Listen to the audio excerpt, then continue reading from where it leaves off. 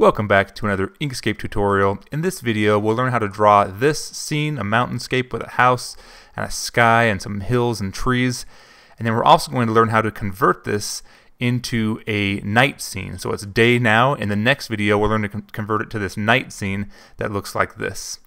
So it should be a good video. This is artwork that comes from UkrArtDesign. Check out more of his work in the link in the description of this video. And let's hop over to the screencast.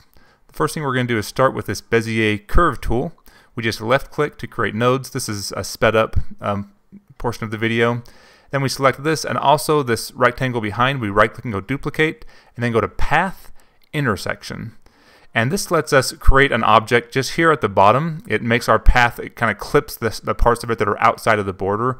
We'll turn off the stroke and we'll add a fill paint. And then we'll change it to whatever color we want down here at the bottom, or we could change it in the fill and stroke color section as well. And then we'll just keep repeating this process over and over again to draw different objects in our scene. So we left click to create these points with the Bezier Curve tool. We duplicate the background and then go to path intersection. Sometimes your opacity gets set down low. Inkscape will remember where your opacity was set, so you can turn up your opacity or down to create the look that you're wanting. And we'll adjust these colors as the video goes on. These four icons at the top here are important. They help us choose what level the path will be on. So we can set a path behind another path or bring it back to the front to be in front. So these are good tools to get used to if you're not familiar with them. This is probably more of an intermediate level tutorial. Check out some of the other tutorials. A lot of these skills are the same. So using this object or using a path intersection and path difference when you clone an object is a good method, but it's not the only method of creating different objects overlapping with each other. To create a tree, we'll draw a triangle, and then using the path tool, we'll draw in where we want the contours of this tree to be. And then selecting both objects, we can select them both or do shift select to have them both selected. We go to path intersection again, and that creates this look, a single path with this kind of cutout. And then we can change the color. We can right click and go duplicate, and we can move these around, changing the size and place them throughout. We can have these trees in the foreground, but we can also add them to the background and just changing the color to match whatever that background is. We can have them look like they're more off in the distance. So we can create smaller trees, changing the color to create that look. But remember, we've only created one tree, and we get this whole look by just duplicating this tree. Sometimes you might want to mirror or even rotate the tree a little bit to give it just a little bit of different look, but just changing the size and the color can really do a lot. You can even select multiple trees and then just do Control D to duplicate, or right click and go to duplicate, and then you can move multiple clusters of trees around at the same time if you don't want to move them one by one.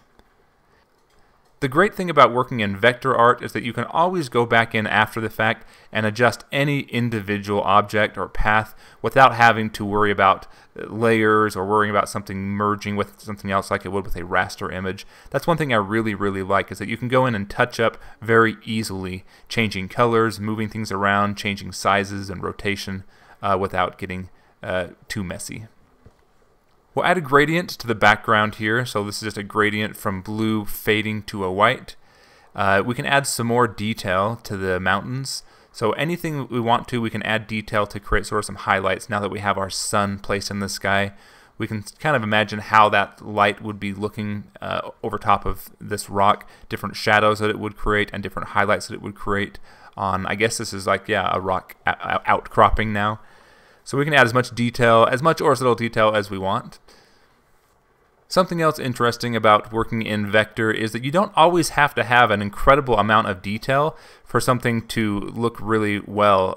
That sometimes the viewer can use their imagination. So just a simple outline across the top can give a lot of depth, and they kind of use their imagination to fill in, even subconsciously, to fill in the rest of that image. So you don't have to worry about providing too much detail, especially for objects that are more distant in the background.